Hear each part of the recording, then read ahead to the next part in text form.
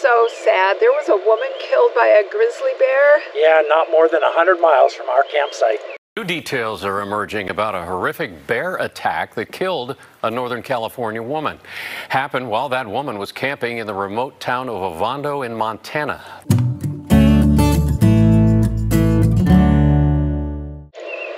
Welcome back to Mountain Beaches. I'm Norm. And I'm Kim, and we're living our dream to discover new adventures. We are, because as you know, tomorrow is never promised, so it's important to live for today.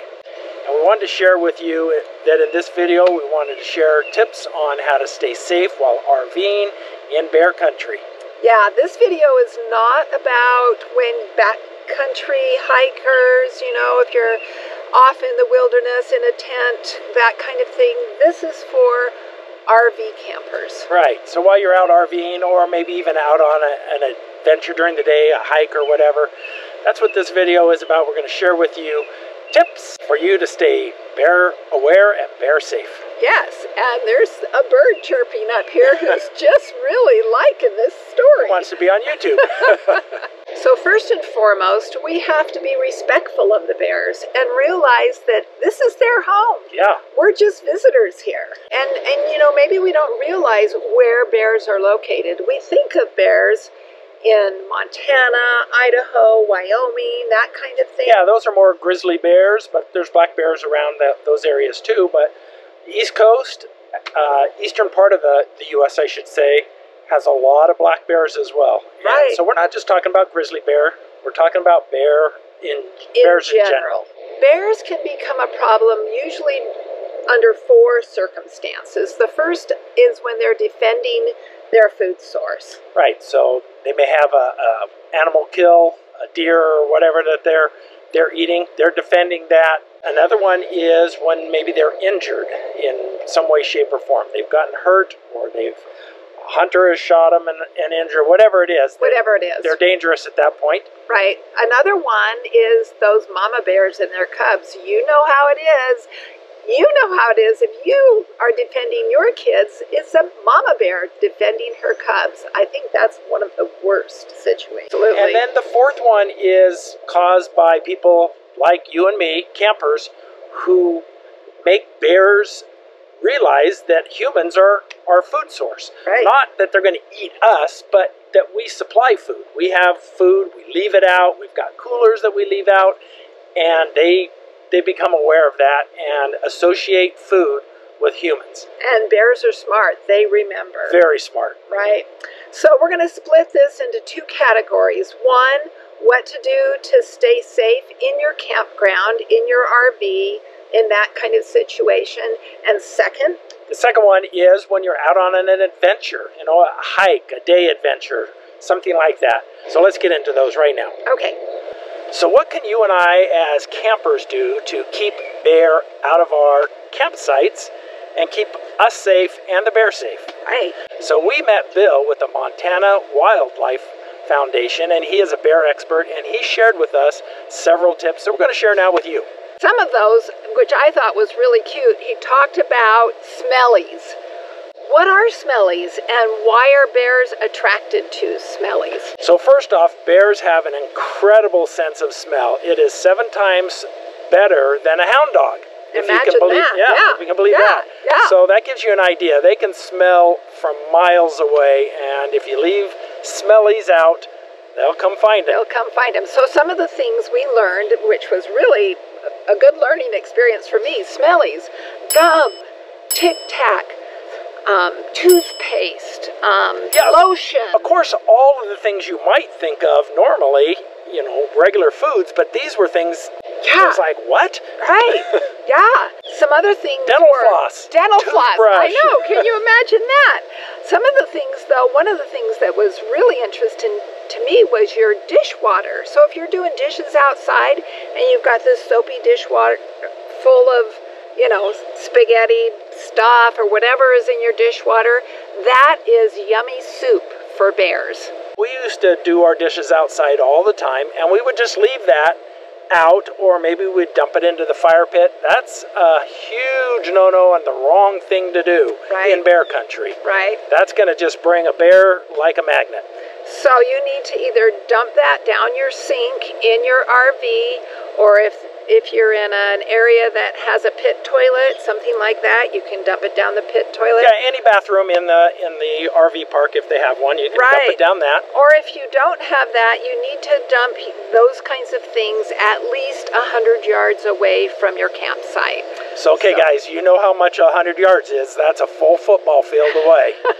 That's a good thing to say. Yeah, I had no idea. What else would be smellies? Your garbage.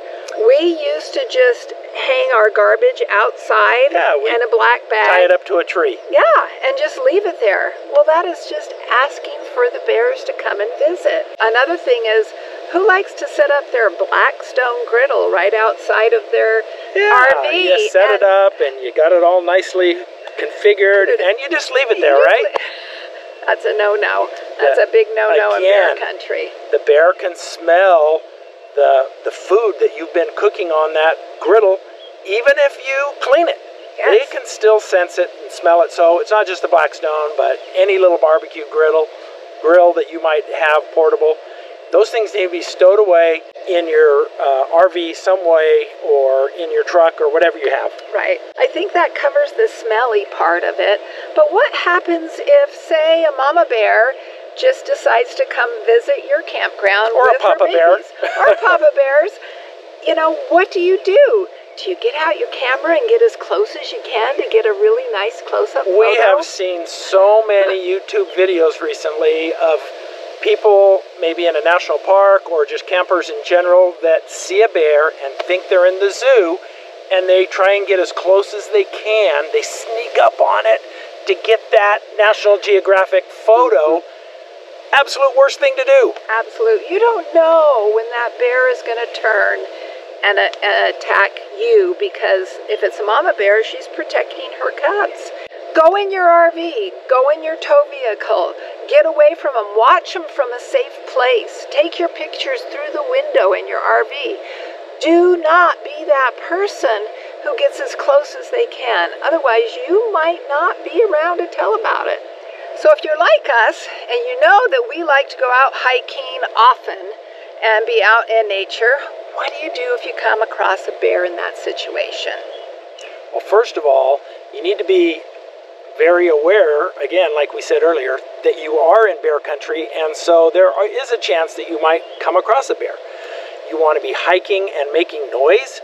We tend to like to hike and be quiet because we're out in nature and we like to hear nature, but you need to be loud, talking with loud voices, wearing maybe a cowbell that's clanking along. You want those bear to hear you and skedaddle before you come across them. Sometimes you can surprise a bear, and you don't really want to do that.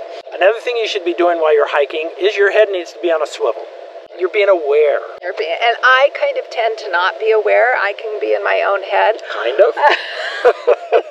That's her downfall, her weakness. And, carry your bear spray. That's another thing. Bear spray. Did you realize bear spray is more effective in being a deterrent than even a gun? Yeah. It's something that sounds counterintuitive, but it really is true unless you are an extremely good marksman and have the right weapon with you, with the big enough caliber bullet. And you're really quick on the draw. Right. You're probably not going to be effective with the gun. You're going to miss. Your hand's going to be shaking. That bear can be running at you at a speed of 30, 35 miles an hour. These bears are huge, but they are fast. So bear spray is the better deterrent for another reason. It doesn't kill the bear, and we don't want to kill the bear. We don't want to kill the bears. We're guests in their home. But going back to the bear spray part, we learned, I thought it was really interesting, that when you use bear spray, you want to shoot low at first, because if the bear is really charging you, he's charging you on all fours and he's going to be low, and you want to do a Z kind of pattern, so you set up that fog there. Bear spray has been used to deter bears at close range in a number of situations.